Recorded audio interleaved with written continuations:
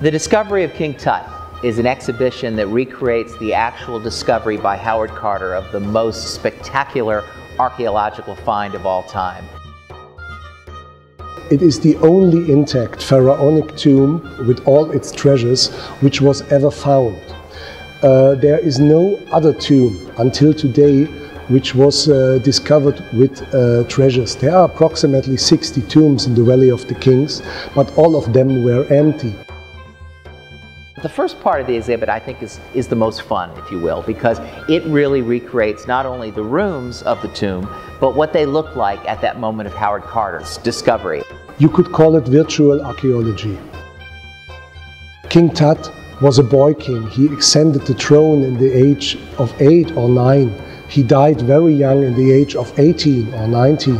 And that created a kind of worldwide Tutmania. Some of the objects, the real objects, if you will, have toured over the years, but just a few at a time. And this exhibition brings together 1,000 of those objects. Objects that have never left Egypt, will never leave Egypt, and they're in this exhibition. Kansas City is a great destination for culture, and we are looking forward to an Egyptian summer in your beautiful city.